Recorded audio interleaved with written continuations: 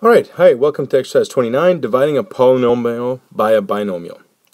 Okay, so let's complete the following division. X squared plus 8x plus 15 divided by x plus 3. Okay, well, to be able to divide that out, we need to factor the numerator. So what we're going to do here is we can factor this to x plus 3 times x plus 5, all of that divided by x plus 3. Well, notice that there is a common factor in the numerator and the denominator, so these two factors we can cancel out, and the final answer would be x plus 5. Alright, so that is one way to divide a polynomial by a binomial, is to completely factor, and then if the factor is the same on the numerator and denominator, you can cancel them out. Another way to do it is using polynomial long division. Okay, so this is a little bit more complicated, but it's a skill that we need to know. So here we go. What we do is we take x squared here, and we're going to divide that by x. Okay, so that gives us x. Simply just gives us x. Okay, next step is what we're going to do is we're going to multiply this x times this x, and this x times 3. So what we get is x squared plus 3x. I'm going to put that in line with the x squared and 8x. And what I'm going to do with that is I'm going to subtract that from this total. So x squared minus x squared becomes 0. 8x minus 3x becomes 5x. So what we have here is 5x. And then the next thing I'm going to do is I'm going to drop this 15. Alright, so that was basically step 1. So again, just to kind of quickly review, I took this x squared, I divided it by x, and gave me x. I then took the x and multiplied both of those to get that, and then subtracted the total. I'm going to do the exact same thing, except this time it's going to be 5x and x. So 5x divided by x is 5, so that's plus 5 here. And then I'm going to do the exact same process, so I'm going to multiply 5 times x and then 5 times 3. So that gives us 5x plus 15. And then I'm going to subtract them again, exact same thing as I did last time. And notice that I have a remainder of 0. And there's our answer. Notice that it matches exactly that one. Note, the remainder of 0 indicates that x plus 3, so this remainder indicates that x plus 3 is indeed a factor of this polynomial. Alright, so let's do one more long division, okay, just to get some practice. Again, I'm going to go over the steps to make sure we understand. So, first thing we do is you take this first term, x cubed, you divide it by x. First of all, maybe we should mention that, notice that they are in decreasing degree. So x cubed, x squared, x, and constant. Alright, so start over. So x cubed divided by x, that gives us x squared. Okay, and then you multiply x squared times x and x squared times negative 1. That gives us x cubed minus x squared. Okay, if you recall, the next step is to subtract this from these two. What we get is 0. That should always happen. And then negative 2 minus minus 1, which is plus 1. So negative 2 plus 1, which gives us negative x squared. And then I'm going to drop the 6. And we repeat. So we divide negative x squared by x. That gives us negative x. And then we multiply negative x times x, which is negative x squared. And we multiply negative x times negative 1, which gives us plus x. And we subtract. Exact same thing as we did last time. Minus 1 minus minus 1, that cancels out. 6 minus 1 gives us 5x. 5x. And then we're going to drop this negative 12. And we repeat. So we divide 5x by x. That gives us plus 5. And we multiply 5 by x and 5 by negative 1, which gives us 5x minus 5. And I hope you guys can start seeing the pattern here. We subtract that. What we get, 5x minus x is 0, minus 12 minus minus 5, so minus 12 plus 5 is minus 7. Alright, notice that there is a remainder here. So the answer, if you were to divide this by x minus 1, would be this and a remainder in negative 7. This remainder that is not 0, tells us that x minus 1, this is not a factor of this, because if it was a factor, it would have given us a remainder of 0. Alright, so that division is somewhat complicated. There's another way to divide, and it's called synthetic division. Okay, so synthetic division kind of uses the same practice, just maybe a little bit shorter. Okay, so what we're going to do is we're going to divide this polynomial by this binomial x minus 1. Alright, first thing we're going to do, we're going to find the 0 of this denominator, this x minus 1, and the 0 would be x equals 1, because that would make it 0. So we're going to put this 1 right over here. Okay, and I'm going to put a little box around the rest. Alright, next thing I'm going to do is I'm going to take all the coefficients, and then the constant, of this polynomial, and I'm going to write them in order here. So, for example, I'm going to have 1, minus 2, 6, and negative 12. So these are the coefficients.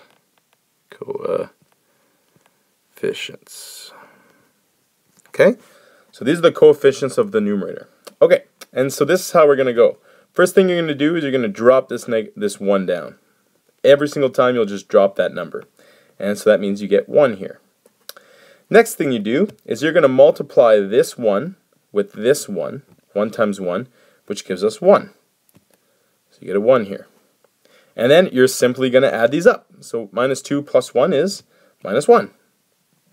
And you're going to repeat this process. So you're going to go 1 times negative 1 gives us negative 1. And we repeat the process again. So 6 minus 1 is 5. And we multiply 1 times 5, which is 5. And you complete the subtraction, you get negative 7. Okay, so notice that this is the exact same division which we just performed. And this is the solution it gives us. Well, let's take a deeper look at what this answer gives us. I'm going to break that up for a second. What these are the coefficients of the answer. So this would be 1x squared minus 1x and plus 5. Notice that you divided by x, so your answer is going to be 1 degree lower. So x squared, x1, 5. And then what this negative 7 represents, this is the remainder. And if you look at the last page, this is exactly what the remainder was, negative 7. Okay, so if you were to divide this by x minus 1, the solution would be x squared minus x plus 5, and the remainder hasn't been divided by x minus 1. It stays around. So what you say is you say minus 7 over x minus 1, because this remainder part has yet to be divided by x minus 1. And that would be the solution. Alright, so let's do another one. We're going to divide this polynomial by this binomial. Okay, so again, the first thing you're going to do, find your 0, and that'll be negative 3. So I'm going to put negative 3 here. In my box, I'm going to put the coefficients, so that's 2, 5, and notice that there is no x here. Okay, so we have to represent the x with a position. So I'm going to say that there are 0 x's, and then there is a 9 for the units. Okay, so this position is for the 0 x's. And if you guys want to give yourself a note somewhere, somehow, so you're going to say there's 0x in there. Okay, so now what we're going to do, same thing. We're going to drop this 2 down, so it becomes 2. And then minus 3 times 2, which is negative 6. Complete the subtraction, so it's negative 1. Negative 3 times negative 1 is 3. Drop it down, you get 3, because 0 plus 3 is 3. And negative 3 times 3 is negative 9. And when you add those up, notice you get 0. Oh, that's a remainder of 0. And if you remember, a remainder of 0 means this is a factor of this trinomial. Okay, so if we were to divide these two together, okay, our answer would be, and maybe I'll write this as a division, just so we can see the solution. So plus 9 divided by x plus 3. This will be equal to 2x squared minus x plus 3. Where did I get those numbers? Well, that's the 2, that's the negative 1, and that's the 3. 0 remainders, so we have nothing else left. And just to make sure we understand, the remainder of 0 indicates that x plus 3 is a factor of the polynomial. Okay, so in the next example, what we're going to do is we're going to completely factor this polynomial, knowing that this is one of its factors. Okay, so again, we're going to just divide this by that to find out what the other factors are going to be. So I'm going to use a synthetic division, so that's the 0, right? X equals 4 is the 0. And I'm going to put all of my coefficients here, so that's 1, -7, -6, and 72. And I'm going to complete the synthetic division. So drop the 1 to start, multiply 4 times 1, which is 4, subtract, which is -3, multiply these two to get -12, subtract together gives -18, multiply 4 times -18, which is -72. That's a good sign, because it did say that this is one of its factors, therefore the remainder should be 0. Okay, so I can rewrite x cubed minus 7x squared minus 6x plus 72. I can rewrite it as x minus 4, which is the original factor I divided, times whatever we have left. So the remainder is, or the not remainder, but the value that after we divided is x squared minus 3x minus 18. And notice I can continue factoring this trinomial. I can have x minus 4 times x minus 6 times x plus 3, which is just the factoring of this trinomial. And there we go. This is the polynomial, and this is equal to this times this times this. If we were to expand all that, we would get this trinomial. All right, the remainder theorem. So we've already talked a little bit about the remainder. So if the remainder is 0, that means it is a factor. So by mathematical notation, x minus a is a factor of the polynomial function p of x if, when you plug in x equals a, the function gives you 0. So we're going to verify if these binomials are factors, or these binomials are factors of this polynomial. Okay, so what I'm going to do is I'm going to just simply insert the x equals 0, or x equals -1, which is the 0, into this function to find out if it gives us 0. Okay, so here we have x equals -1 as our 0, right? So what I'm going to do is I'm going to insert -1 into my function. So if I plug in -1 cubed minus 5 -1 squared minus 17 times -1 plus 21. So simplify that a little bit. This is -1. This gives us -5 because -1 squared is 1. This gives us positive 17 and plus 1. So we can simply see already, without going too much detail, this is not equal to 0. Therefore, x plus 1 is not a remainder. Is not a factor, sorry. All right, next one, x minus 1. So we're going to see if x minus 1 is a factor of the polynomial. Again, all I'm going to do, and change color just so we can see it a little bit better, I'm going to plug in x equals 1, which is the 0, and I'm plugging in x equals 1 into my function. So that's 1 cubed minus 5, 1 squared, minus 17 times 1 plus 21. And p of 1 is going to be equal to 1 minus 5 minus 17 plus 21. And a quick look, you see that it is equal to 0. Therefore, x minus 1 is a factor. Okay, we're going to do one more. We're going to check x plus 3. So see if I can find room for this. So x equals -3. Well, that is our 0. So I'm going to plug in -3 into my function.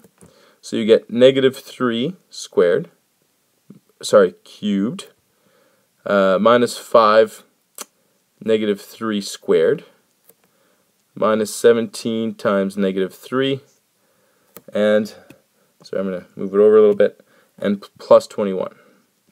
Okay, so I'm going to move down just a tiny bit. -3 cubed is -27. -5 times 9, which is -45, plus 51, plus 21. So notice that this is -72, plus 72, and yeah, it's 0 as well. So x plus 3 is also a factor of the polynomial. Okay, so it's as simple as that. To find out if it's a factor or not, you take the 0, you plug it into the polynomial. If it gives you 0, hey, that means it's a factor. If it doesn't give you 0, it's not a factor. Okay, so lastly, determine if the possible factors of a polynomial. Let's take a look at this polynomial here. So if we were to expand this trinomial, so x minus 1 times x plus 2, x minus 5, it gives us this trinomial. Okay, so notice that the zeros are 1, negative 2, and 5. Well, if you look at the multiplication of those three, or even the multiplication of these three numbers here, because they're the opposite signs obviously, they come up with this 10. So if you multiply all the factors together, the constants, the constant 10 is simply calculated by multiplying all the constants in the factors. So if I go minus 1 times 2 times minus 5, that gives us positive 10. Therefore, anytime you want to factor any of these trinomials, all you got to do is simply look at this number here and find out what are the factors of 10, and those are the possible factors that you would get to get this trinomial. So, find all the possible factors of the polynomial given here, x cubed minus 3x squared minus 6x plus 8. So 8 is your key number here. So the possible factors would be x plus or minus 1. Okay, so 1 is always going to be a possibility. You'd have x is plus or minus 2. That could be and don't forget, those are two different factors, right? Plus x plus 1, x minus 1, x plus 2, x minus 2. Because they're factors of 8, x plus or minus 4, and x plus or minus 8. So those, because they're the only factors of 8, those are the only actual possible polynomial factors that we could have of this. Okay? So sometimes when I'm not giving you any hints on which is the factors, you're going to have to figure out which one are the possible factors. And these are the possible factors of this polynomial. Now, I'm asking us to completely factor the polynomial. So what you're going to do is, the first thing is there's going to be some guess and check. You're going to plug in some numbers until you find one. So let's plug in x equals 1 to start. That gives us 1, minus 3, minus 6, plus 8. And we get lucky in this case. I probably picked it for that reason. So we get lucky because you add it all up, you get 0. Okay? So that means x equals 1 is a 0, and therefore x negative 1, x minus 1, is a factor. Right? Because this is the 0, x equals 1, x minus 1 is a factor. Okay, so now what we're going to do is we're going to do our synthetic division. So I'm going to put my 0 in here. So again, this is the 0 there, right? And the 0 comes from that. And I'm going to put all my coefficients. So 1, minus 3, minus 6, and 8. And I'm going to complete my synthetic division. So, whoops, didn't want that. So you drop your 1, multiply 1 times 1, which is 1, subtract, which is negative 2, multiply 1 times negative 2, which is negative 2, subtract, negative 8, multiply 1 times negative 8, which is negative 8, and you get a remainder of 0. That's a good sign. That confirms again that our x minus 1 is a factor. So what we're going to do is we're going to rewrite our polynomial. We're going to have x cubed minus 3x squared minus 6x plus 8. This is going to be equal to, first of all, we're going to write our factor that we found, x minus 1, times, this is the trinomial we have left. So we have x squared minus 2x minus 8. And I can completely factor that by completing the factorization of this trinomial, which is x minus 4 and x plus 2. So this, if I want to completely factor it, is x minus 1, x minus 4, and x plus 2. Alright, good luck with the lesson, guys, and we'll talk in class.